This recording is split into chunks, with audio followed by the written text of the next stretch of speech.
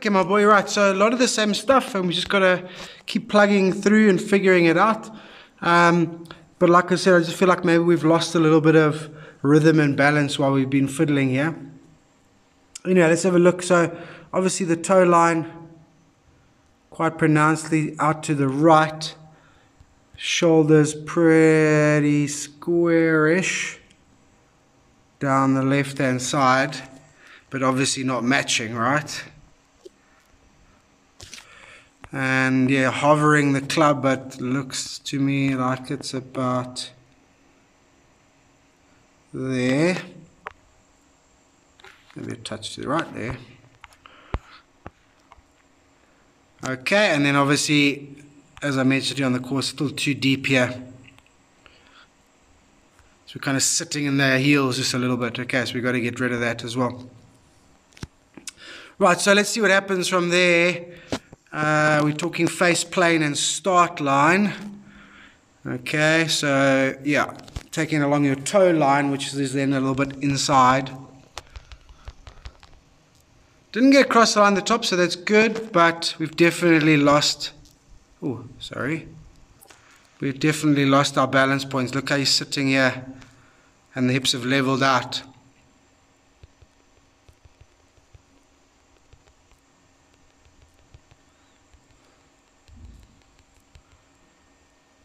Okay, and from there you do get it inside, so you do drop it on plane, get it inside, try and close the face, but as we know this ball actually went to the right, even though it looks like you're a little bit inside and you're trying to close the face. Because the face is so open here, and because the body position is a little bit out, that ball actually went to the right. Okay, it finished in these trees on the right here. Okay, so we got, as you can see here, the body work's just not right. There's just no separation between the lower and upper body there. Okay.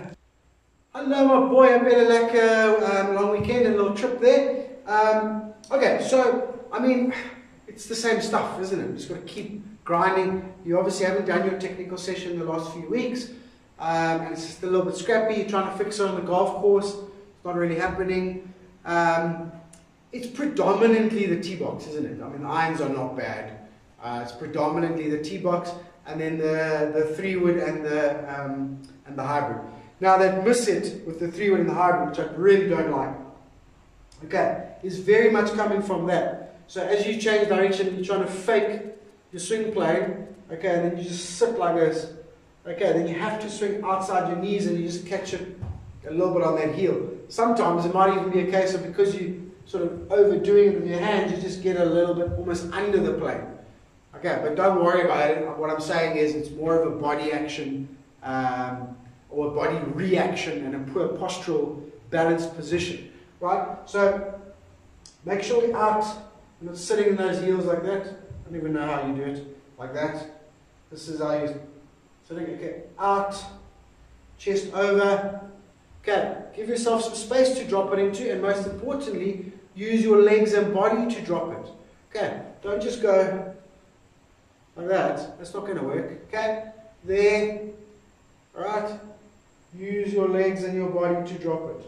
Okay, so as we get to the top, legs and body, we're shifting weight, starting to rotate, right elbow is reacting. That's the move we're after. Alrighty?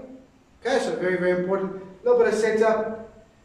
Okay, and then we change direction like that, so that we get to impact like that. You're getting to impact very, very square. No space, no energy in the shaft. Okay, it's got to be open and then release late. Okay, so open as in the hips are clearing, right?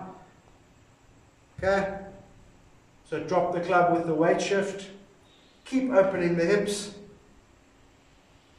Hips are open, shoulders are square, and then you release the club down the line. Not everything square, and releasing the club there.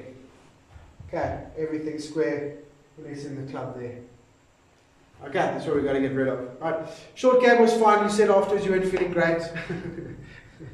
Obviously this video is out there in the public. but you were hungover, right?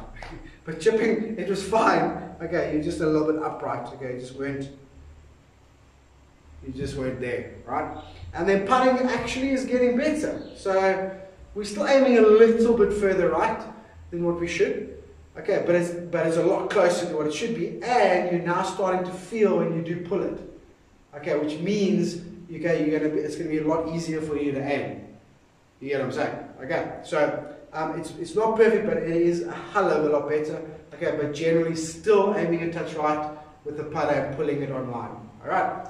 So when you do aim straight, and you did aim correctly on some of them, okay, then you were pulling them and you're starting to feel that, which is a huge step. Remember, you fix the pull on the backstroke. So once you've lined up correctly, okay, then let the putter arc slightly on the backstroke. Don't take it outside, because now you're not aiming right anymore, so you don't need to take it outside and pull it back on line. Okay, if that makes sense? Yes? Okay. And obviously that driver, okay, most of the work for us to be done with the driver. It's that technical stuff that I said. Okay, and then it's also just the setup and alignment, isn't it? Okay, so we just keep grafting through it. Yeah, overall I'm happy. It's predominantly off the tee that it's an issue, and with that 3-wooden hybrid, once the driver starts misbehaving. Alrighty, matey, thank you, and I will probably see you tomorrow morning. Okay.